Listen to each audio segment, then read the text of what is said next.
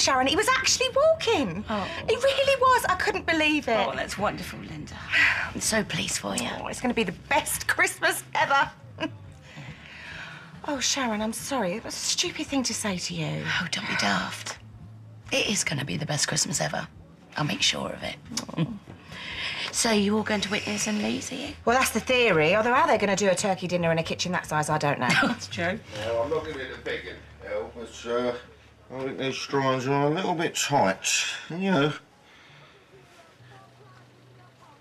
Sharon. So, the rumours are true, then? Sharon, stop it. I phoned. So, 9th of Jan, we get the keys. On go, here we come. Your estate agent's lively. We'll miss you. The little ends. No, come on, we'll be back all the time. We're going to see Roxy. Well, assuming she stays. All right, come on, Laura, it's Olivier. Johnny will kill you if you're late. Good. Do me a favour. See you later. And who knows what Roxy will do when we move. It's not our decision, Ron. I just want to make sure she's okay. I know. Cafe. Cafe. You needed at the back. Right.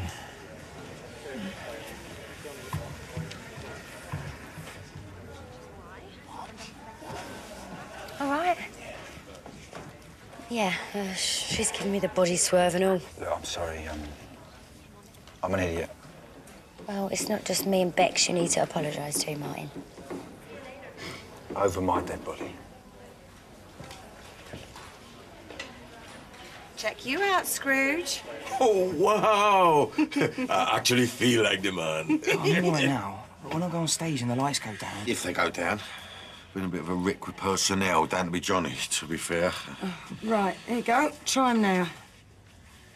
Oh, Mick, I've had 2 sons and 3 husbands. I've seen it all before. Oh, well, thank you. It's lovely, lovely. Right.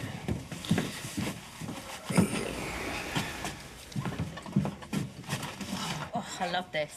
Yeah, well, just make sure that this doesn't get stuck in the motor.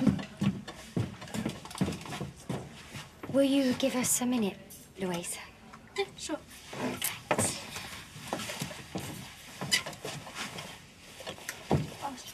Bex, I'm sorry. I don't want to talk about it.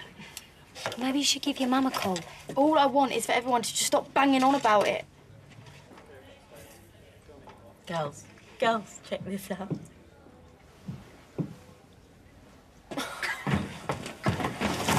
I slipped. Yeah, as if. My crotch. It will be. He was watching us undress. You better be kidding me. Oh, shame on you, Dennis. Oh, leave him. He's a peeping Tom. If you don't sack him, we're walking. Spare me from working with teenage girls. Now, wait just a minute. That's very nice, Derek. Ever heard of victim blaming? He's all right, you know. It's just young, isn't it? You know, it's just natural curiosity, eh? Will you be saying that if it was your daughter?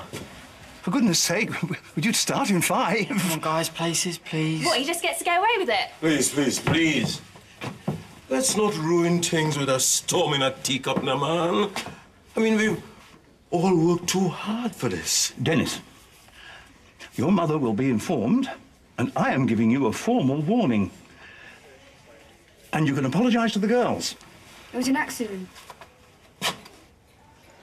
I'm sorry, all right? Right, places, boys and girls.